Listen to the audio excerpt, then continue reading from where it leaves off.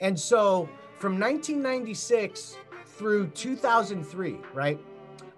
And before that, I would watch my brother spend money on advertising in magazines, newspaper, small radio stations and TV and shit. And it never worked out. In 2002, a buddy of mine, hey, 2003, MySpace is coming. And I'm like, what the fuck are you talking? And one of my friends who's all into all that stuff. And he goes, no, look, you got to create an account. It's free advertising. And you can do it with your acting and your law practice. And so MySpace comes out, I get on there, free consultations for my MySpace friend. And then a year later, Facebook comes out, free consultations for my Facebook friend. And so I was doing video stuff back then, just trying to engage people to come and get a free consultation with this weird attorney who's on MySpace. And, it translated into people coming in. This is gonna be amazing. You got a lot of people on this call today.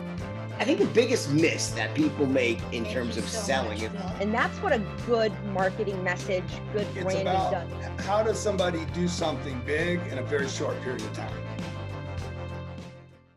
We're going to be transitioning here to our second speaker who built a 400 and actually, I think it's up now from when 469,000 followers now. Was 68 when we copywrote the event.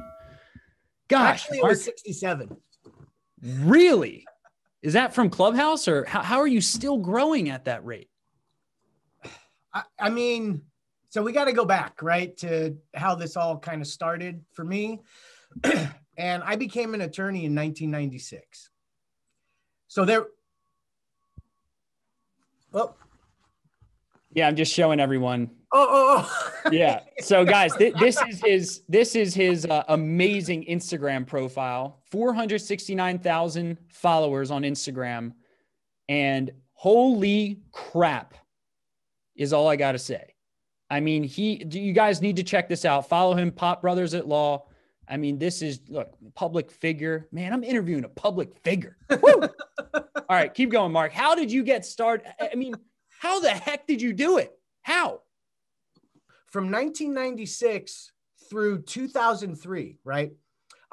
And before that, I would watch my brother spend money on advertising in magazines, newspaper, small radio stations and TV and shit. And it never worked out.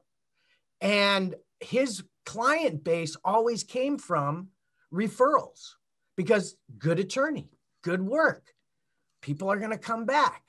And so I watched him do that and eventually I'm never fuck this. I ain't advertising no more. It's taking money out of my wallet and people are still coming in because I'm getting referrals.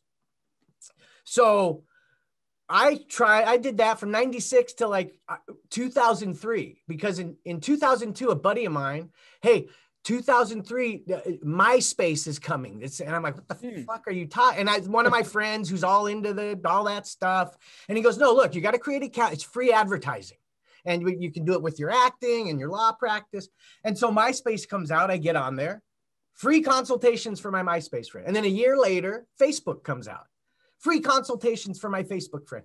And so I was doing video stuff back then, just trying to engage people to come and get a free consultation with this weird attorney who's on MySpace. And, it translated into people coming in.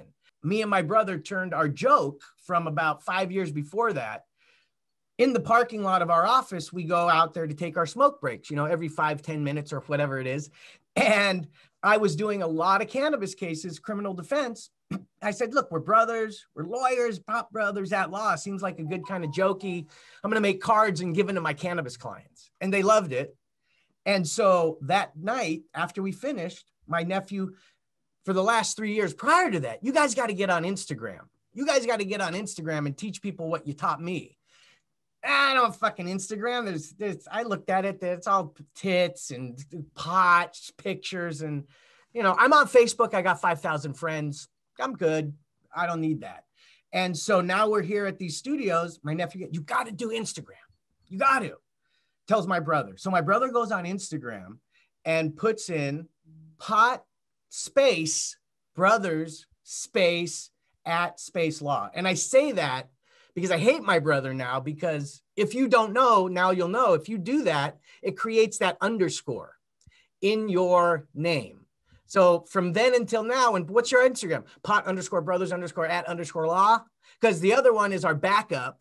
And, you know, so, but my brother, who knows nothing about social media at all, was the one who decided he was going to sit there and create that.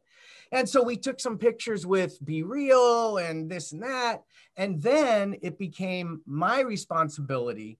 What are we going to do with Instagram? What is Instagram? And so I went to my computer and I got on Instagram and immediately got pissed off because you can't do shit on your computer. You need your phone. Like, oh, great. So now I got to have this thing on my phone. So I start screwing with it. And I right away noticed there's really nothing that I saw of value. Like, nobody's educating. It's all fun and games. It's cool. That's great. But what are we going to post about? And so, okay, we're going to post some legal shit. And then you had, back then it was 15-second videos. And so I ripped something off from a guy named Tony Horton of Beachbody fame, because I've done all the Beachbody programs. And he says, I'm going to give you your tip of the day. Your tip of the day today for working, your tip of the day, drink some water, whatever it is. I say, we're going to do a 15-second tip of the day. And what are we going to do it about?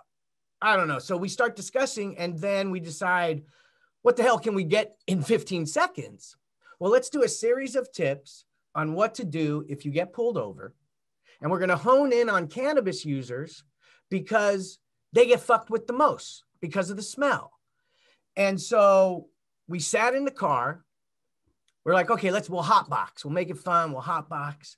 And I have my brother's two daughters. One of our nieces, my niece is our secretary.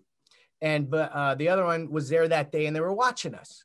And we were going back and forth trying to we didn't know what the fuck we were doing. And one of them said, Dad, to my brother, let Uncle Mark talk. He's an actor. You just smoke. You don't sound right. And so, cool. So he did that. I spit stuff out. And that's really how it started. And then I immediately saw a Jay and Silent Bob, and looking at comedy duos with the straight guy and the fun and things like that. And like, okay, you're going to stand back there. You're going to fucking smoke. But when you say something, it's going to be a minute. We're going to wait until I have you actually come out, and Big Brother's talking and fucking, and we're totally different people. And when we started putting this camera on us, and I'm going, oh man, my filmmaking career has led me to this. This is what I'm doing. And so in the beginning, I felt kind of like, but then I was like, I know shit. I know lighting. We got to move this way, that way, whatever. And then putting scripts together and just coming up with ideas was very easy for me. And then right away, within, I want to say 2 or 3 weeks, 4 weeks, we had 5,000 followers. And so going back to my Facebook, that took me 8 years to get 5,000 friends. I'm like, something's going on here. What's happening? And so that's when I really, for like a week, I dove into Instagram, researched, Googled, and, I didn't understand algorithm shit and hashtags and all that stuff. So I start looking at accounts, big accounts, little accounts, noticing that big, they're hardly following anybody.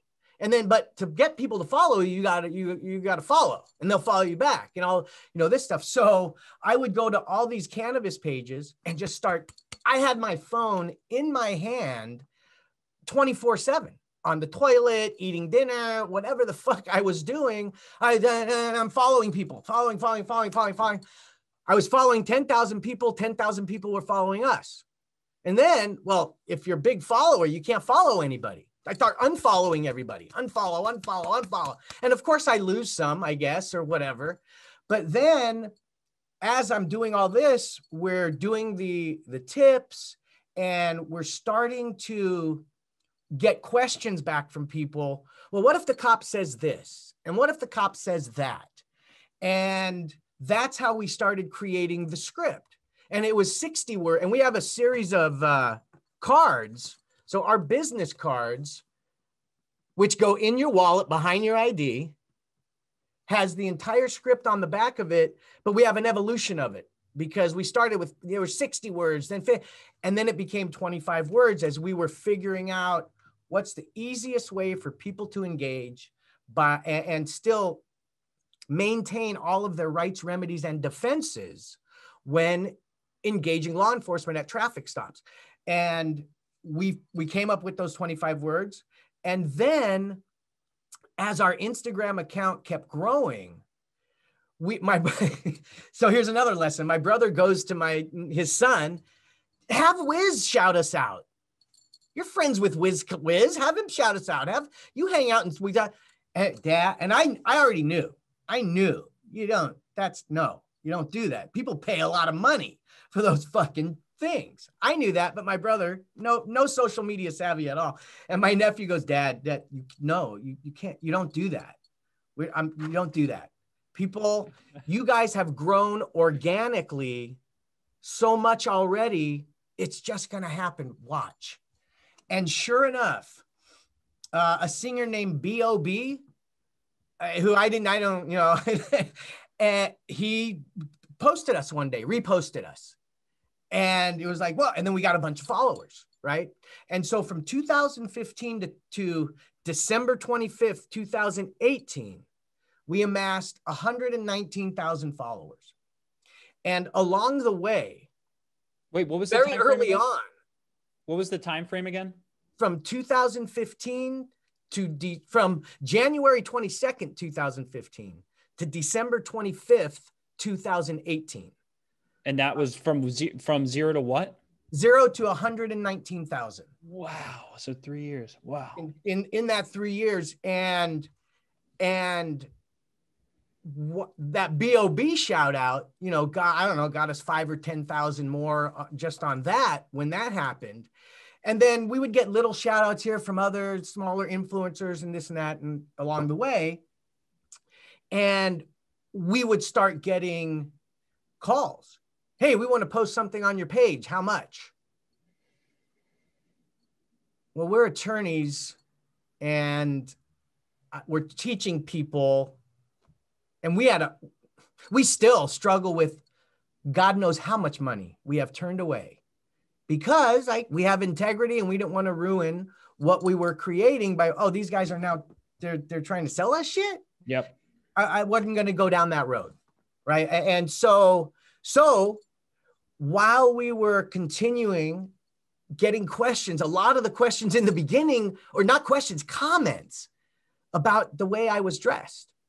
And for me, I go to court a lot. I go to court 99% more than my brother. And so I got a vest, and that's how I dress, And so my brother with he had sunglasses, hat. And so people started commenting on that to the point where if I was in the office on an off day, I had a vest tie ready to go. I'd throw it on, do a 15-second tip and take it off, And so give the people what they want. And then the other thing I noticed was the engagement that, somebody liked something, I thank you. Somebody made a comment, I responded. I don't even know how I still do it to this day. But that led to people calling us, you answered my question faster than the attorney I have. I want to retain you. So we got countless numbers of that came in over the years. Then, and so while we were blowing up on Instagram, I started throwing Pop Brothers at Law everywhere on all social media, but not being active on it, just having a presence, being there and setting my notifications on my phone. So if anybody did anything anywhere, I got it. So I could respond. And because with attorneys, just takes one case and just one person who might need help. And I didn't want to miss that. So I had everything set. Our Facebook page at that time had about 300 followers. And I was on vacation with my wife and kids, Christmas. I'm sitting on the balcony, smoking a big fat joint. And my phone starts going ding, ding, which was my Facebook notification. And it was just did not stop. I thought my phone was broken. And what the hell's going on? I'm looking at my phone. I get on my computer. And it took about 30 minutes to follow what happened. And what it was, we at that time had created our Shut the Fuck Up Friday videos. And we had it for every year. Keep your mouth shut Monday, don't talk Tuesday. And we went on and on, but Shut the Fuck Up Friday was great. That was it.